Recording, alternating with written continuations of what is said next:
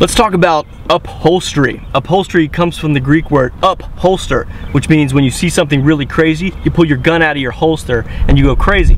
So that's a little bit of a word origin, etymology, if you will. But let's talk about upholstery for your car, right?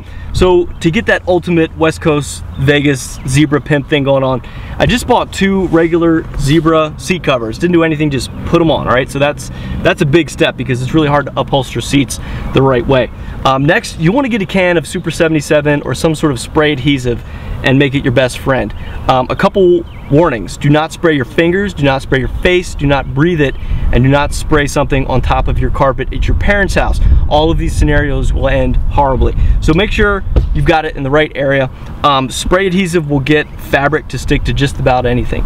You've got maybe like 20 seconds of working time, so make sure you spray it, lay the fabric down, smooth it out, and that's just about it. So for that, we did the whole back seat, which is a really nice, I just took a zebra blanket, cut it to the right size, spray adhesive, and did the entire back seat panels.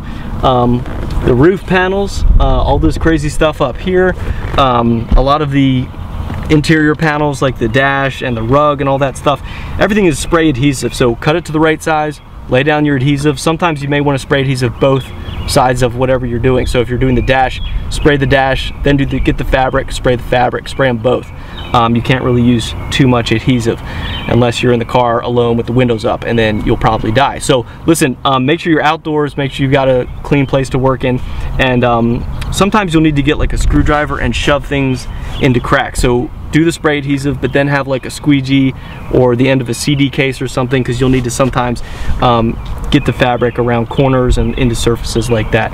So a little spray adhesive goes a long way. Make sure you buy more fabric than you need. Make sure you get totally gangstered out colors, and I'm sure all your friends and family will be really excited about what you're about to do. Okay, go rock out.